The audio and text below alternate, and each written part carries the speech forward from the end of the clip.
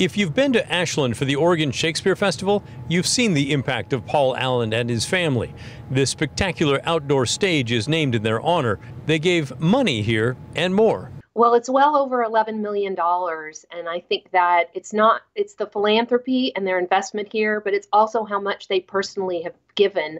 Paul himself came every year. His sister Jody was on the board of directors when the Thomas Theater was built. So they've had an incredible impact in innumerable ways here.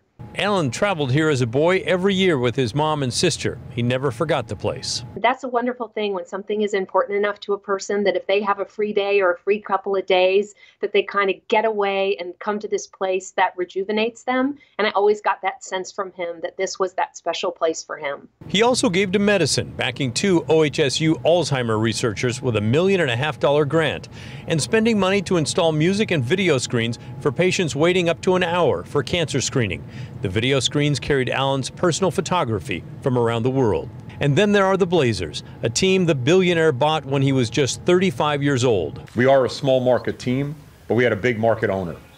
And he never treated the guys here, whether it was contractually, in terms of resources, in terms of, how we traveled, the buildings we played in. We were as big a market franchise as anyone in this league because of Paul. What happens next with the team is an open question, one that management was not interested in answering today. In fact, they won't even say who owns the team. Could you just clarify too, is the team owned by Vulcan or by his estate? I think those details will come out right now. Right now, we don't have all of those details. So there'll be more to come on that. In the meantime, the impact of Paul Allen remains. He's remembered as an owner who loved the process of putting together a team, studied all the game films and scouting reports, and really cared about the players. He loved players. That's why he loved the draft, right? It was about the future, and it was about seeing things other people didn't see, and it was him like raising children.